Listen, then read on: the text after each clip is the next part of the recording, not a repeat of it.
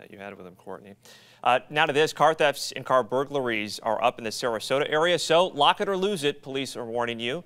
Look at these numbers here. So far this year, 108 cars have been stolen, 159 car burglaries, and you look at that, most were cases where no one had to force their way in. Now compare that to last year, just 88 cars stolen and 118 broken into the entire year. We're seeing these crimes happen, but they are avoidable, and so we're trying to get the message out that folks need to lock their cars, take their valuables, their firearms, and their keys with them.